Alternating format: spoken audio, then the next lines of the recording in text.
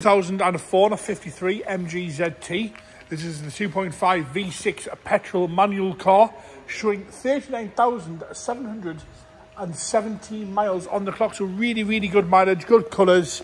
Facelift one on the 53 plate. Lovely little thing, this 2.5 litre V6. Bodyweight wise, we'll start off the bonnet, work our way around onto the interior, and then we're going to go for cold engine startup.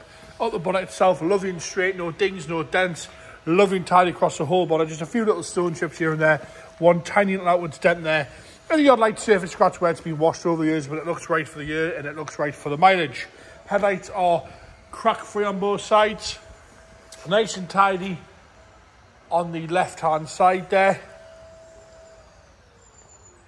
No scuffs or scrapes across the bumper corner as you come across the front bumper. Lovely and tidy there. No scuffs or scrapes on the right hand side either. All nice and tidy all the way across.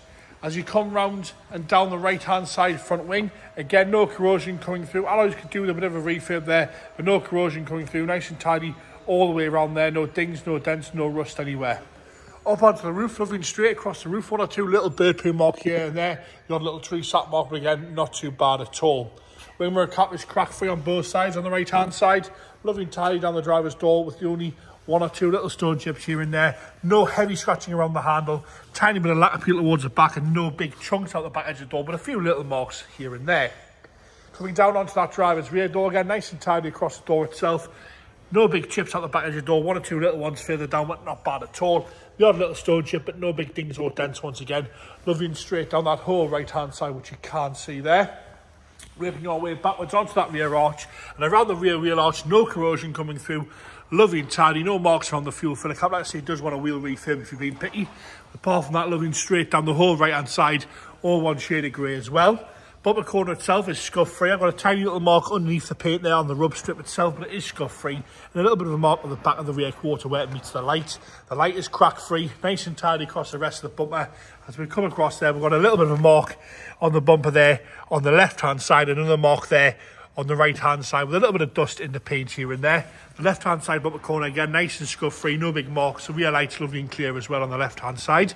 A little bit of scratching around the boot lock there where people have been putting the key in over the years. The key ring's been hitting off the bottom there, so there's a few little marks there, but apart from that, nice and tidy across the rest of that boot lid. No big dings and dents across the lid itself, all nice and straight. Working our way round and down around that left hand side rear quarter again, lovely and tidy on the rear quarter, no big dings or dents. No rust coming through on the arch once again, lovely and straight. And again, wheels want to refurb down this side as well. Onto that passenger left-hand door again, nice and tidy on the door. A little bit of a stone chip mark above the handle there. No big chips out the back edge of the door, no big dings or dents. Lovely and straight down that whole door on the left-hand side. Working forward onto the passenger front door again, same condition again. A few little stone chips down the lower half. No rust coming through anywhere, no nasty marks. One or two little stone chips here and there. You can see that one there in the middle of the door. One or two nasty stone chips and a bit of light scratching around the handle, but that's all to complain about really. A little bit of scratching to the window, which I've just noticed there as well. The wing mirror cap once again is crack free on that left hand side. And again, the front wing being rust free once again, but it's right for the year and it's right for the mileage. Good miles on this one, no rust going through there, which is nice to see on this MG ZT. Onto the interior now. Door card itself's nice and tidy, no sagging to the cloth, a little bit but not bad at all, normally hanging off by now. A little bit of wear to the handle, but again right for the year, right for the mileage. The seat itself, lovely and tidy up the centre section there. Two little tiny nicks out the side there, two tiny little marks on there. You can see that there on the insert swab. But apart from that, all nice and tidy. A little bit of wear to the steering wheel. Dials are nice and clear. Dashboard is uncracked all the way across. And as you come down the centre console, all nice and standard down there, we've got a Kenwood head unit fitted there. We've got some wear at the gear stick, but they always seem to do that for some reason. Headlining is starting to sag like most MGs. This is a Rover 75 shell, remember, so they do start to sag. Rear door card looks to be okay. A little bit of sagging on the cloth, but not bad at all. Nice and tidy across the rear seat with that full down armrest doing its job as it should. Minimal wear really from the right hand side. Into the boot now, nice and tidy in the boot there. No complaints with that. A few little marks on the boot carpet, that's to be expected. Space saver spare wheel is in there as well. Left hand side rear again, door cards nice and tidy. Not too much bad sagging to the cloth. Normally around here, all the cloth's peeled off by now, but that's not the case with this one.